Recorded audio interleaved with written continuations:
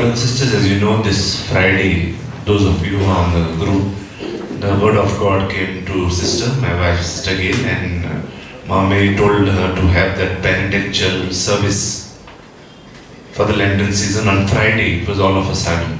And as we had all the rosaries, all the decades of the rosaries, we had all the chaplets, we had stations of the cross and so on.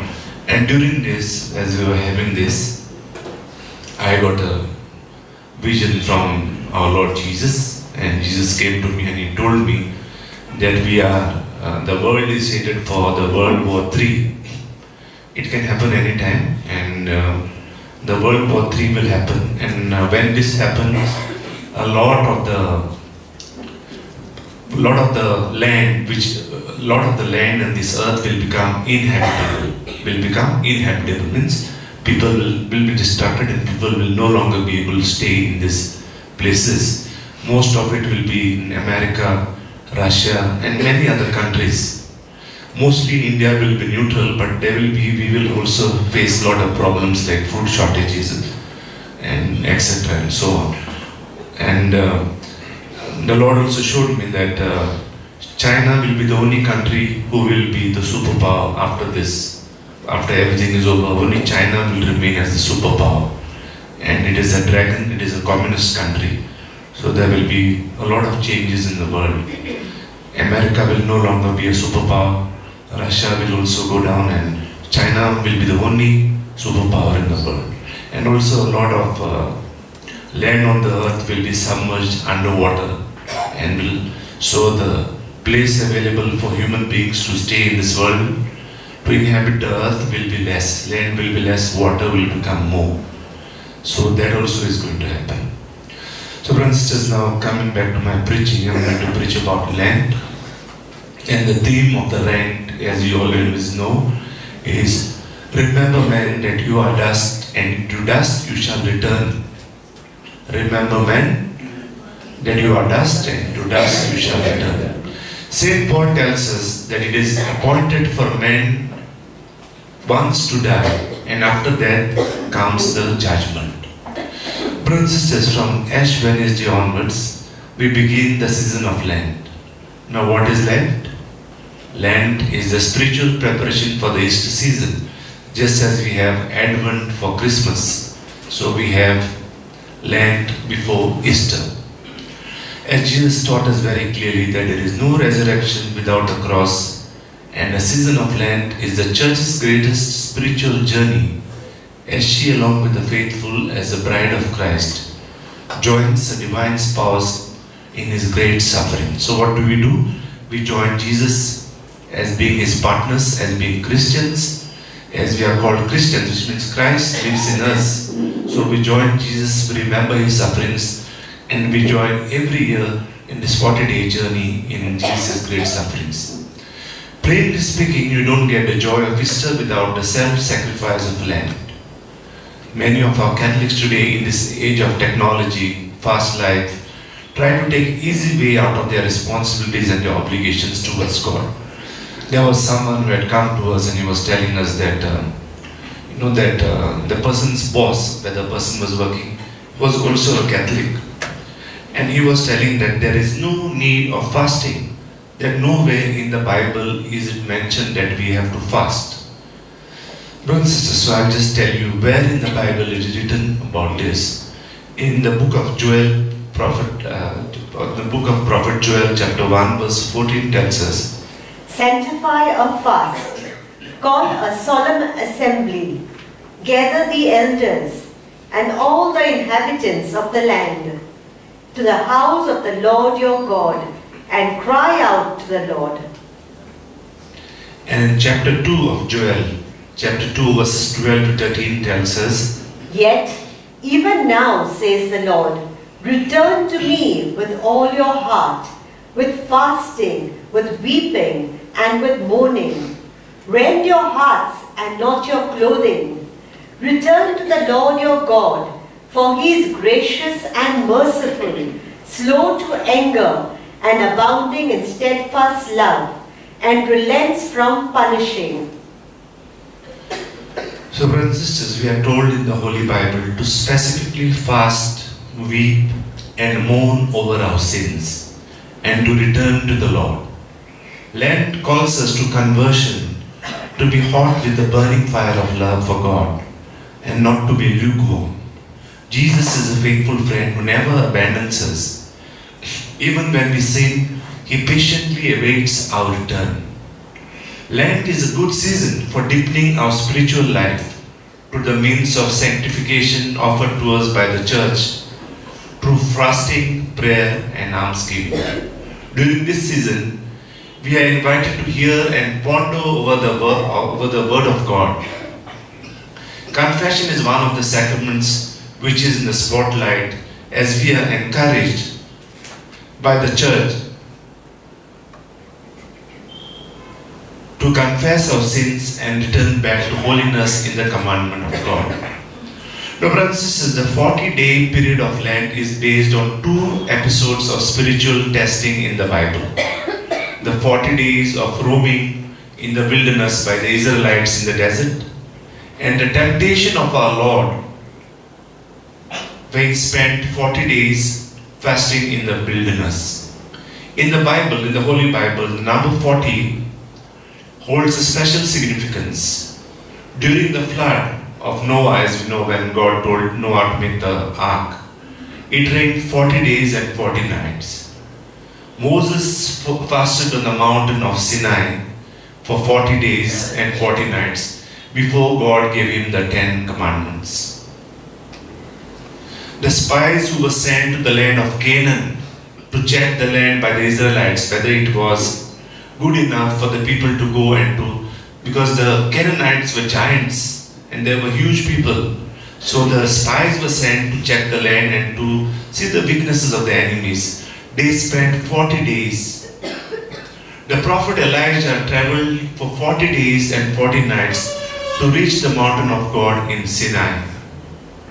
The Bible does not mention the custom of Lent. However, the practice of repentance and mourning in ashes is found in 2 Samuel chapter 13 verse 19. But Tamar put ashes on her head and tore the long robe that she was wearing. She put her hand on her head and went away crying aloud as she went. So brothers and sisters, there are a lot of mentions, but to cut it short, I'll just put 2 Samuel. There is also from the book of Daniel. And then in the New Testament, Jesus himself tells us in the Gospel of Matthew chapter 11 verse 21. Woe to you, Chorazin! Woe to you, Bethsaida! For if the deeds of power done in you had been done in Tyre and Sidon, they would have repented long ago in sackcloth and ashes. So brothers, here we find in the Bible, in the Old as well as the New Testament, the importance of how we came to this season of Lent and to observe Lent. Early Christians felt the importance of Easter and hence called for special preparations for Easter. The first mention of a 40-day period of fasting, preparation of Easter, is found in the canons of Nicaea. You know, there were different councils that the church would hold, and one of the most important canons, the council, was the Council of Nicaea, the canons of Nicaea, which was in AD 325, after the death of our Lord Jesus in the year 325. It is thought that the tradition might have grown from the early church practice of baptismal candidates undergoing a 40-day period of fasting in preparation for the baptism and Easter. So brothers and sisters, what is to happen is that whoever wanted to convert to Christianity were told during the 40 days of fasting to do 40 days of fasting, and on the Easter night they would be converted to Christianity. Even now the church follows the same custom. So whoever wants to convert to Christianity on Easter Sunday, on the midnight mass especially, we find a lot of people being converted. And also on Easter night, for the midnight mass, we have the renewal of the vows of our baptismal vows every year, every year we do it. We remember this. Eventually the season evolved into a period of spiritual devotion for the whole church. During the initial centuries, now this is after AD 325, after the death of our Lord, the year 325 onwards, the Lenten fast was very strict. It was very strict, but it was relaxed over the period of time. Due to the Industrial Revolution. Due to the Industrial Revolution, it means when the factories started coming up and people were required to work long hours. There were no breaks and they were required to do manual jobs. They were required to sweat and work hard. And people could not fast because of this, because of their work requirements. And hence it was relaxed. But initially it was very difficult. Up to now, the Orthodox Christians are very diligent in their fasting. They do not drink milk, they do not eat eggs, they have absolutely nothing. Sometimes most of them only have bread, plain bread, without yeast and water, unleavened bread as they call, and they do it for all the entire 40 days. Even our Catholic Church was like that, but because of the Industrial Revolution, so these relaxations came about. Now St. Thomas Aquinas used to say that we have to fast from midnight to the 9th hour of the next day. Now what does the 9th hour of the next day mean? Which is the 9th hour? When did Jesus die? Which hour did Jesus die? So that is the 9th hour. That is the 9th hour of the day. Brothers and sisters, no meat and even eggs, flour or oil would be allowed. Fasting was instituted by the church in order to bring control and to discipline the desires of the flesh, which regard pleasure of touch in connection with food and sex. The church forbade those who fast to avoid foods which give most pleasure to the palate. What is pleasure to the palate? The tasting of our tongue. And besides, were a very great way of inciting lust. The flesh of animals and those that breathe the air and their products, such as milk and eggs from birds, were not allowed, as they afford greater pleasure as food and greater nourishment to the human body, so that from their consumption there results a greater surplus available for seminal matter, which becomes a great incentive to lust. So brothers and sisters, what happens when we eat animals? When we eat animals like beef, pork, especially the red meats or red fish and things like that, or eggs and all that, it creates great desire in our body. It makes our blood hot and it drives many people into lust. And that is the human tendency.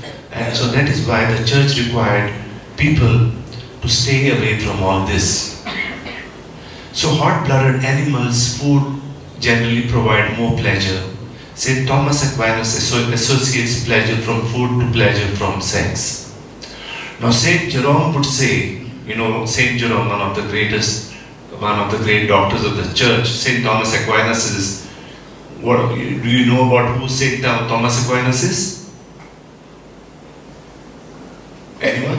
Who is St. Thomas Aquinas? Being a Catholic, you should know something about the Catholic Church, no? He is one of the greatest theologians of the Catholic Church. He is one of the greatest theologians. And when there are candidates who who learn to become priests in the seminaries, they have to learn compulsorily his theology of St. Thomas Aquinas. Much of the theology that they learn is from St. Thomas Aquinas. And who is St. Jerome? One of the greatest doctors of the church, one of the greatest builders of the church, the person responsible for the Holy Bible, for putting together the Holy Bible. He is the one who put the Holy Bible. There were a lot of different books There were a lot of manuscripts which were available, and he is the one who, in consultation with the Pope that time, saw that which book would go in the Bible and which book would go out of the Bible. In fact, they say the last book of the Bible, which is the book of Revelations, there was a toss-up between that and the book of Enoch. There's another book called the Book of Enoch, which is available in the Coptic churches, but is not in our church, in the Catholic Church. But they say that Saint Jerome almost wanted to put that one and not include the book of Revelations, the book of Apocalypse. But in the end, he included the book of Apocalypse, the book of Revelations, and he omitted the book of Enoch. Now, Saint Jerome would say that lust loses its heat through spareness of food and drink. He would say that lust loses its heat through spareness of food and drink. That the mind may more freely raise itself to contemplation of more important things than the base desires. Rather, through sacrifice of such foods, rise to a higher spiritual level. We read in the book of Daniel, chapter 10, verses 2 to 4. At that time, I, Daniel, had been mourning for 3 weeks. I had eaten no rich food, no meat or wine had entered my mouth, and I had not anointed myself at all. For the full 3 weeks, on the 24th day of the first month, as I was standing on the bank of the great river. So, brothers and sisters, we find in the book of Daniel that Daniel fasted for 3 weeks. 3 weeks he fasted because he wanted a revelation from God, and after that he gets a revelation from God. Brothers and sisters, now regarding fasting, Saint Augustine would say, also another great doctor of the church, Saint Augustine would say that fasting purifies the soul, it lifts up the mind and brings the body into subjection to the spirit. It makes the heart contrite and humble, scatters the clouds of desire, puts out the flame of lust, and brings the true light of chastity. So that is what Saint Augustine would give the reason, the importance of fasting, because it would bring the true light of chastity. Hence, we can understand that through fasting, we would fulfill the two objectives. One is the destructive of sin, and two, the lifting of mind to higher things, more important things. So fasting is very important so that we do not give in to temptations. Brothers and sisters, we have to remember that Jesus himself was tempted. Saint Gregory the Great says that our Redeemer, quote, our Redeemer, who had come on earth to be killed, should will to be tempted, was not unworthy of him. It was indeed just that he should overcome our temptations by his own in the same way that he had come to overcome our death by his own, unquote. To warn us that no man, however holy, should think himself safe and free from temptation. Brothers and sisters, if you read the life of saints, you find that each and every saint was tempted. Some were tempted during their early point of their lives, some were tempted in the middle of their life, some were tempted during the end of their life, and some, most of them, were tempted throughout their life, right till the time of their death. So brothers and sisters, nobody should think, no human being should think that they are holy enough that they are safe and free from temptation. We have to always watch for the devil who's going to come with us with temptations, all kinds of temptations. Saint Hilary says, the devil's wiles are especially directed to trample at times when we have recently been made holy. So sometimes, especially now after you go from the retreat, maybe the devil will come behind you, because the Holy Spirit is trying to enter you, and so the devil will make sure that he cannot enter you. Because the devil desires no victory so much as a victory over the world of grace. So he will not allow the grace of God to penetrate you, to enter inside you. St. Augustine would say, Christ gave himself to the devil to be tempted, that in the matter of our overcoming those same temptations, he might be of service, not only by himself, but by his example too. Many people come to the brothers and sisters who are in the sin of flesh and tell us that despite of prayer, that they are still getting tempted greatly. Many people who are, some of them in adultery, some especially, mostly in the sin of watching pornography or masturbation especially. Now please remember that fasting from meats, milk, eggs, cheese, sugar, etc., eating boiled foods and foods such as vegetables, lean and white fish will greatly help you in avoiding the sins of the flesh such as fornication, masturbation, adultery, etc. So if you want to get away from this sin of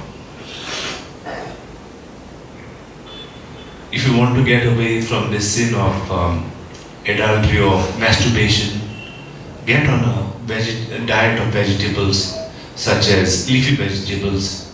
Avoid maybe something like beans, like red beans or kidney beans. Try to eat white fish as much as possible. Try to avoid meats like pork and beef. And that will greatly help you in not arousing the flesh in you, because we are half flesh. We are half flesh and we are half spirit. We are spiritu, carne, spiritu. So half carne is nothing but flesh, and spiritu means spirit. So when we avoid this kind of foods, it helps us more to boost our spirit, to pray and to put down the desires of the flesh. Brothers and sisters, coming back to Lent, another important aspect of Lent along with prayer and fasting is almsgiving. Now many of us, we like to pray, and many of us also has made a habit of fasting. But almsgiving, many people find it difficult. Find it difficult in the sense that you tend to judge people. We tend to judge people. You know that there are a lot of born beggars coming around, like in the early years. And now we find a lot of outsiders, migrants, coming as beggars. And that's when we will start. This one is a Gandhi, and we are coming here to rob and this and that. But how do you know it is not Jesus who's come in the form of a Gandhi? How do you know it is not the Lord or an angel of God, like how they came in Sodom? Sodom and Gomorrah, there were angels who came as men, and those men wanted to grab them and have sex with them. So brothers and sisters, we never know who is what. And it might be the Lord himself who's testing us. So remember that almsgiving is very, very important. And where we don't judge people, where we provide material generosity to the less fortunate.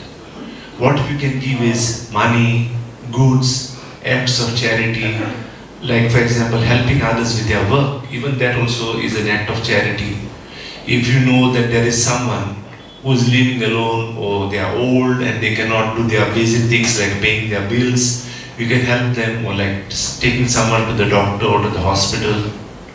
You can help by clothing the poor, giving them clothes and whatever, but be careful of not giving your junk and trash. Many people, what they do is they remove all the unwanted things from the house and try to give to the poor and think they are doing something great. Maybe torn clothes, maybe stained clothes, worn out clothes, which will be again be thrown out, right? And most people, and many of these orphanages, when we have gone to them and visited them, many of the nuns used to tell us who run the orphanages, or the people who run the orphanages, that they get so much of rubbish and junk, and that the girls living there, they do not want to use them. So don't give all your rubbish and your junk and your trash. Give something which someone can use. And brothers and sisters, our late Pope Emeritus, late Benedict XVI would say regarding almsgiving. almsgiving represents a specific way to assist those in need, and at the same time an exercise in self-denial to free us from attachment to worldly goods. Many of us and many people, they want all the money that they have only for themselves. Many people find it very difficult to part away with even little bit of what they got. People like to keep storing and storing. So it helps us when we give something to others, it helps us to make it an act of self-denial. It helps us not to be selfish. It helps us to be not attached to this world and to these worldly things. Almsgiving helps us to overcome this constant temptation, teaching us to respond to our neighbor's needs and to share with others whatever we possess through divine goodness.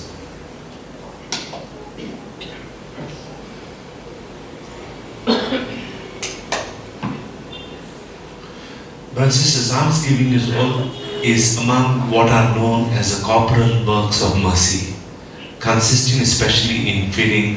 Now these are the following works of mercy, corporal works of mercy: feeding the hungry, sheltering the homeless, clothing the naked, visiting the sick and imprisoned, and burying the dead. Now among all this, alms to the poor, almsgiving is the most important. In Matthew chapter 5 verse 42, Jesus says, "Freely we have received, freely give." It is by what we have done for the poor that God will recognize His chosen ones. And in Matthew chapter 5, again Jesus says, "Give to him who begs from you, do not refuse him who would borrow from you." Amen, amen, amen.